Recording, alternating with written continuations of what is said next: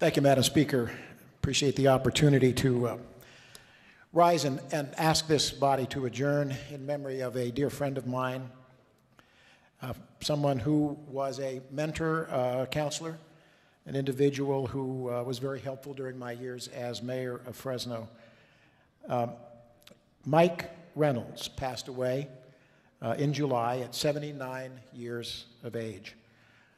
Mike was a photographer in our community, mostly doing weddings, was also involved in community service organizations. And Mike and Sharon and their 3 children in the 1990s were living the life of enjoying their family, the work that they were doing, his volunteer services. But Mike's 18-year-old daughter, Kimber Reynolds, was brutally murdered in 1992. And she was in the Tower District in Fresno, an area where people enjoyed an eclectic community, and was the victim of a snatch and grab burglary and was shot in the head. Mike made her short life a catalyst for crime sentence reform, and it became known as California's 3 strikes law. Mike made sure that it was simple enough to understand, that it was certain and clear enough to discourage repeat criminal behavior. Interestingly, 31 other states and the federal government also passed similar laws that set a 3-strike standard on those committing repeat violent offenses. So what started as a personal homage to his late daughter, Kimber, soon became a movement much larger than himself that also created the use a gun and you're done, and that was passed by the voters of California.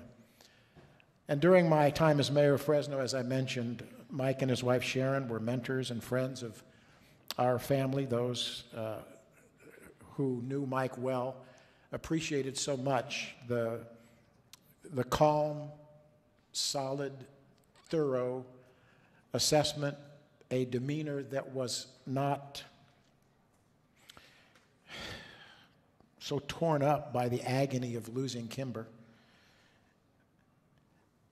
Sharon and I would often drive home from City Hall when I was mayor and pass the Reynolds home. Mike always kept a light lit in a prominent window of his home to remind himself and others of the passing of his beloved daughter, Kimber, and her lasting legacy. Mike is the epitome of a role model. He is highly regarded in our community, not only for the work in 3 strikes and use a gun and you're done, but also in so many other things that helped others in a variety of areas where they were facing need. But he had a very special place in his heart for those who were victimized by repeat violent crimes. Mike is survived by his wife Sharon and sons Michael and Chris. I ask that we adjourn in the memory of Mike Reynolds and also his beloved and dear daughter Kimberly. And I thank you for the opportunity of reminding us of what people go through when they are hurt, some killed, and we ask ourselves why.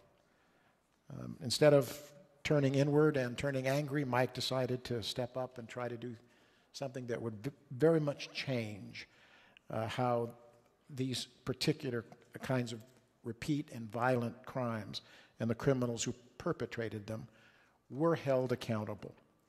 As I mentioned, he's dearly beloved in the community. Sharon and I wish his family and his wife and children the very, very best.